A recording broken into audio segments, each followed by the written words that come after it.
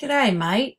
Welcome back to Maniac Math with Mrs. Carell. Make sure you've got your video notes page and a pencil and we'll get started. All right, the title of our video is Multiplication 1E Practice. 1E Practice. Your important term is multiplication is just repeated addition. Write that all down. Come on back. Alrighty then, let's get started with problem number 1. No, I can't keep up that Australian/English accent forever. It just takes a little too much time and we got math to do. So we're going to be doing this 2 different ways, but you'll also notice that I have started writing up here something that you will see a lot of on your standardized tests coming up in the spring. So we need to start making sure we've seen this before and that it makes sense. So our problem is 68 times 4. And if you look over here, I have 68 times 4. So we're just taking each digit and multiplying it by 4. The 6 in 68 is really worth 60, which is why we write 60. Now this up here, this standardized testing thing that you're going to see, means that 68 times 4 is equal to or the same as 60 times 4 plus 8 times 4, which is the same thing we have written down here. All right, let's get to it. 8 times 4, 32. 32. All right, and over here we have, yes, a cross it off, drop it off. So whenever you have a 0 at the end of a number in a multiplication problem, you can cross it off and drop it off in the answer. Make sure it goes on the end of the answer too. You can't just drop it off anywhere you want to. Now we're left with 6 times 4, which is 24. Now we would add these two things together, so I'm just going to take that 32 and line it up right in here and add it to my 240. So I have 0 plus 2, which is 2.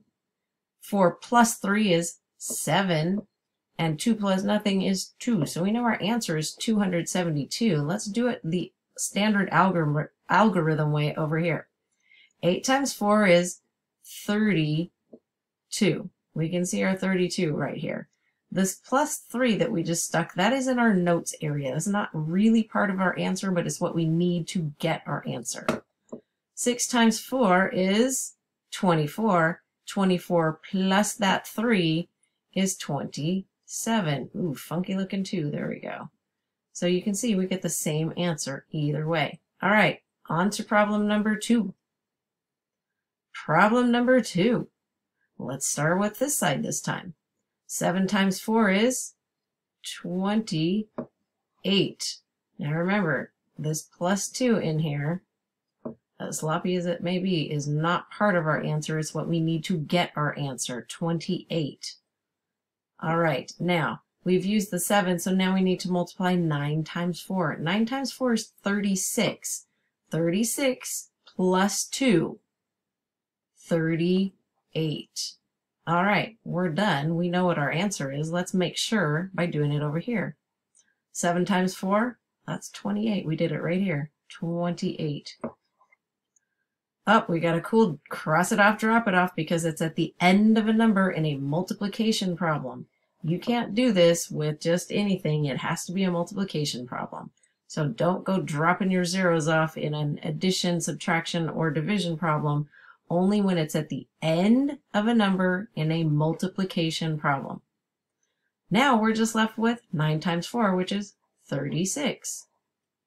Now I'm going to swing this right over here and I'm going to add it because I like adding this direction, not that direction. This way is vertical stack. This way is horizontal. Most people prefer doing it vertically. 0 plus 8 is 8. Remember, this is addition now. 6 plus 2 is another 8. And 3 plus nothing is 3. 388. All right, the next problems you're going to do on your own. Everything that is written in here you need to write. So problem number 3 is 74 times 4, which we have also written as 74 times 4. Do that one on your own, and the next problem will be 88 times 4. Or, this is Crow making a mistake. Let me erase that 4. because I set up the problem wrong. Sometimes it happens. Not a big deal. 8 times 4, and see, I did the same thing right up there too, didn't I? Sometimes my brain gets lazy too. Everybody's does. But I caught it, so it's all good, because I just fixed it. All right, 88 times 4 and 88 times 4. And here our standard, our testing algorithm up here. 88 times 4 is the same as 88 times 4. Pay attention to that, because guess what?